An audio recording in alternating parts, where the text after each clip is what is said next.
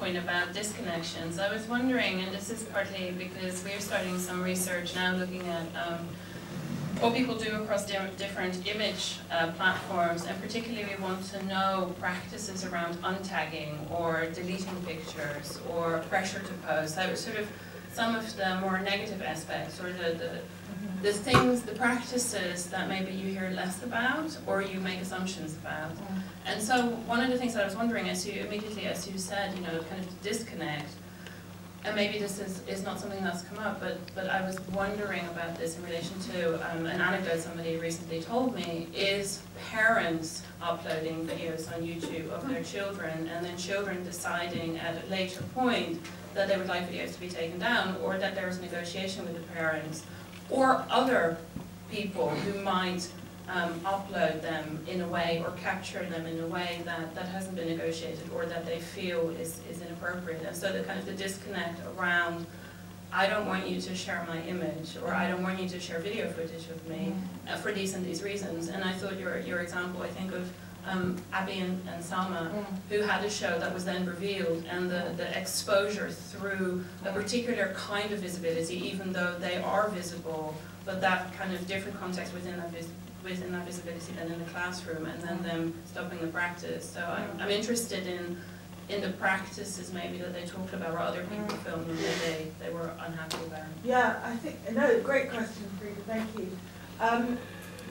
Yes, I think what kind of lies behind so many of these different practices of engagement is a sort of effort to find a space of agency where the young people feel they can pursue their interest, and they pursue, you know, such a diversity of interests, sometimes on YouTube or online, and sometimes not at all. But it's that sense of agency and having control has become such a negative word, but they want to have control over it, yes. And so a lot of their talk, and I would say it's about the way they talk about their social lives offline as well as online, is fraught with potential for embarrassment and things being embarrassing they talked about a lot. And what is embarrassment is about losing control over that which you want to have control of, which you don't understand exactly, or you can't anticipate the ramifications of in these kind of complex networks that they are all embedded in. The search for disconnection, we could see in relation to their peers, but much less than in relation to the adults, the teachers and the parents. So there's a kind of, you know, that's why I'm positive about, in a way, about the civility that the classroom generated with its kind of convivial watching of out-of-date mass media. Because there was a kind, they talked about each other with a kind of sibling tolerance, even though things could go wrong and they could clash. But parents and teachers building spaces, often with nice educational or shared purposes, that intruded into their lives, that was a kind of that was something they really wanted to. It comes up much more in the ways in which they talk about social networking and teachers, you know, setting up Facebook groups for their kids. Just no, please, no. And parents is an emerging story, I think, because we've become used to the idea of parents as digital immigrants and the kids as digital natives, to use this trite term, and now the parents are doing it too. And yeah, well, as the kids see it, proving remarkably insensitive. Though I have just written a paper about the way in which parents post pictures of their kids, because what they want to say is about me as a parent. I mean, that is also their identity, and they need the kids to show who they are. It's just that the kids don't want the parents to show who the kids are. So there's an asymmetry. Thank you very much.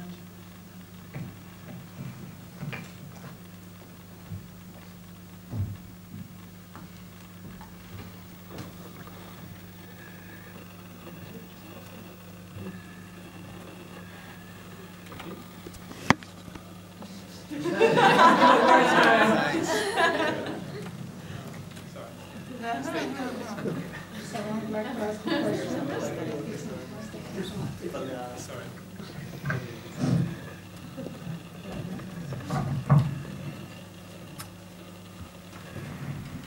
Hi, Sylvia.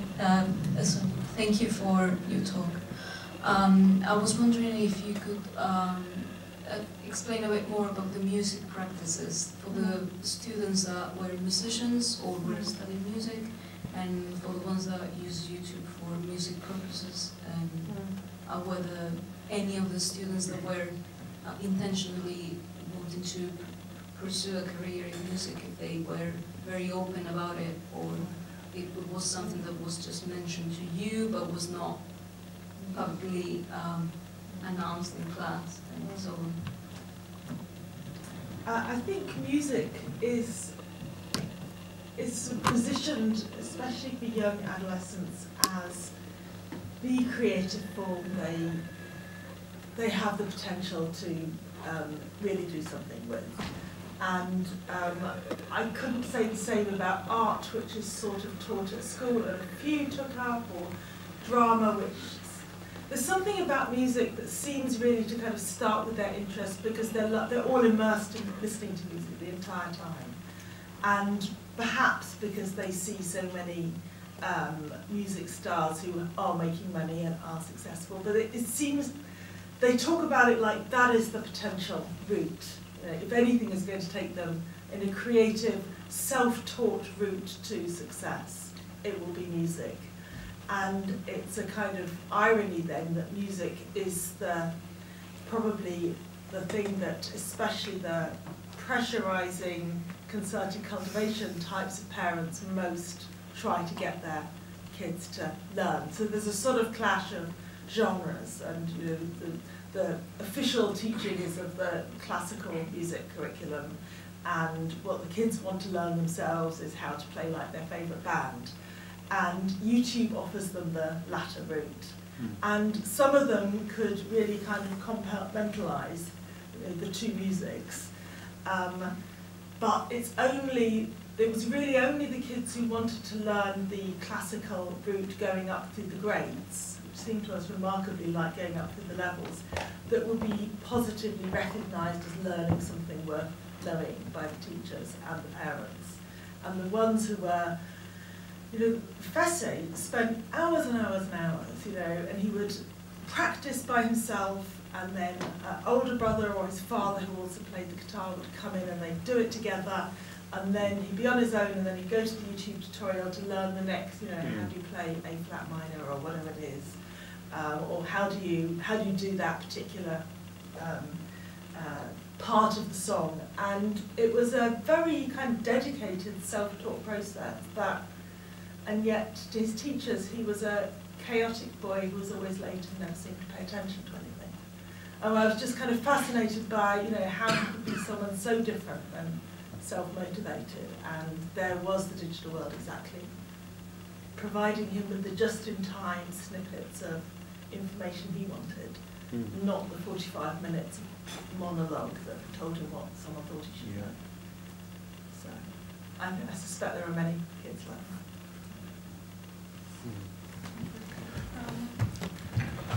Thanks very much, Sonia. I've been engaged the last 3 years or so with a project on the way in which screen education, how screens are used in classrooms. It's different from yours. Is very much focused on the kids and their uses. But just think for a minute about the out-of-date mass media that comes through that rather strange screen. Are you saying that screen is actually an active screen? Yeah. Right. So it's like a large widescreen. Yeah. Absolutely. Okay. One of the really strong findings in the work that we've been doing is that YouTube is the go-to place for almost all teachers under almost all circumstances these days. And while your study is not teacher-centric, I wondered whether you might want to comment a little on, it's not only long-form Chariots of Fire, now we're going to watch 90 minutes of Chariots of Fire. That one of the big findings that we had was that the ability, YouTube delivers chunked, educative content in very bite-sized chunks, with a you know, to flavoursome and appealing kind of format for kids because of the general familiarity they have with, you know, that you can go to YouTube for anything kind of thing. So would you say a little bit, or want to make a comment about teaching strategies or pedagogic strategies in that classroom? Hopefully that doesn't take you away from your primary frame, which is about the kids themselves. Well, I mean, actually, in the data set, we have lots from the teachers, and we interviewed all the teachers and spent time with them as well, but we didn't kind of put their voices in the book, which we wanted to be the children speaking primarily. So I'm still thinking what to do with what I have from the teachers, who are, a lot of them kind of rather excited and willing to experiment with different kinds of forms. I mean, YouTube is, yes, the sort of the go-to provision of audiovisual content. There were lots of other experiments. They were trying to set up blogs with kind of, you know, fun maths puzzles that the kids could do in the evenings if they wanted to, which they didn't. And Facebook groups, as I said, you know, they were kind of using, I think they are at the point of experimenting with possibilities. There was a struggle in this school, as I think there is in many schools, about how to resource this and how to kind of train those teachers so that they have the right kinds of, you know, the content they need that fits in the ways that they want, and, you know, how is it being communicated and explained to parents and children that some of this could bridge home and school or could be done outside school time. There was interesting. I mean, I say the window on the world thing with some pain, because there's that moment in the class when you say, now we're going to watch a film, and even if it's only 5 minutes. I'm sorry to say that Roots was broken up into 10-minute chunks and spread over an interminable number of Friday afternoons, not watched all at once. There is just something about the minute they dim the lights when everyone just goes, yeah, and kind of turns off their critical faculties, and you could see the teachers, you know, they're tired and stressed, so then they turn back the curriculum when the lights go up again.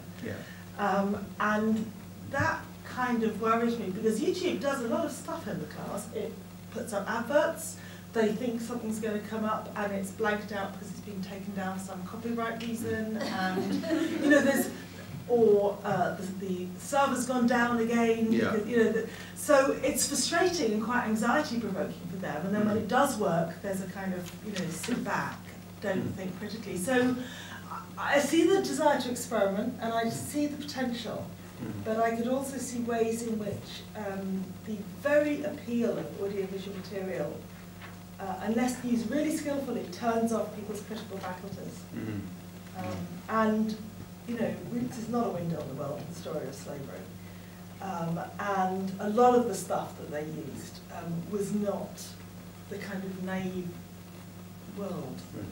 Well, just one quick follow-up. I mean, it's not, it wasn't the case for you clearly, but YouTube has been, YouTube, Facebook, Twitter, the lot, have been banned in many school jurisdictions, in many places in the world.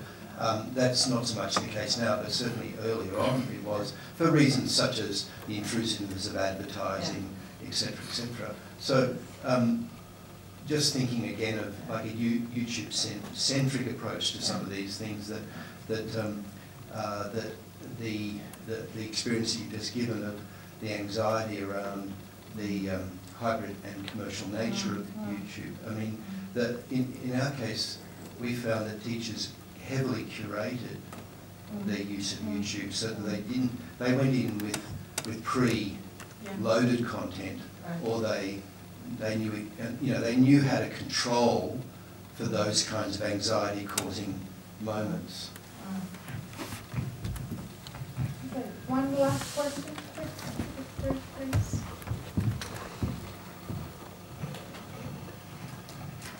Thank you.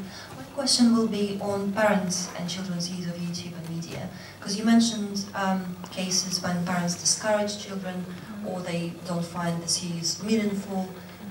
or they embarrass their children in some ways in media. And I was just wondering, were there any instances where parents actually had a positive influence on children's use of media or YouTube? Were there any collaborations between parents and children? So were there any instances where they actually worked together to meaningfully use media, develop some knowledge, develop some skills?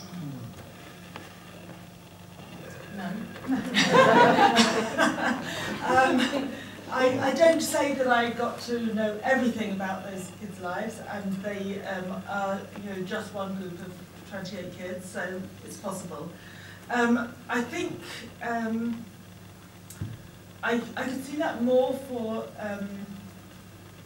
things that parents felt they knew more about, like sharing, learning how to use a camera together. If a parent was kind of into photography, but I didn't see that.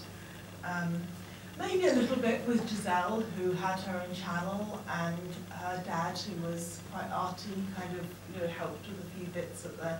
But mainly, and this might be about the age group we picked, and we wanted 13 to 14 because they are kind of on the brink in a sense of, but they are really wanting to feel their own.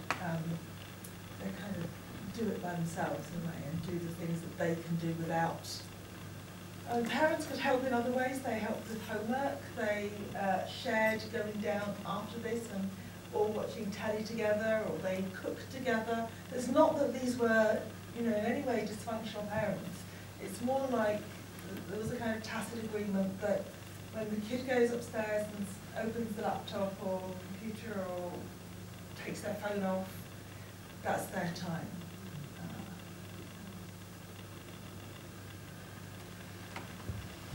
Thank you, Sonia. I don't want this discussion to end, to be honest with you, but I think we are all getting a little bit tired after 2 days of a full conference. Thank you so much for sharing with us this fascinating.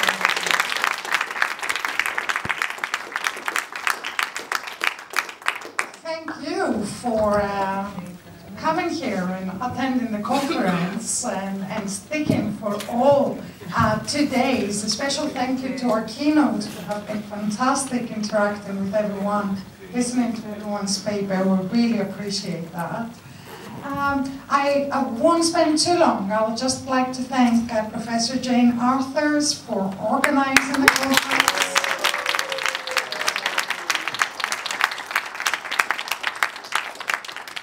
It was really her brainchild. Alessandro and I for supporting Jane.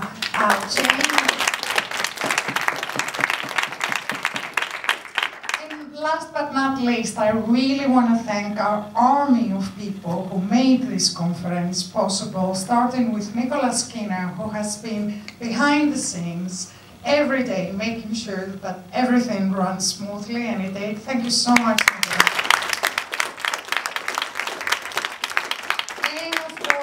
Tech support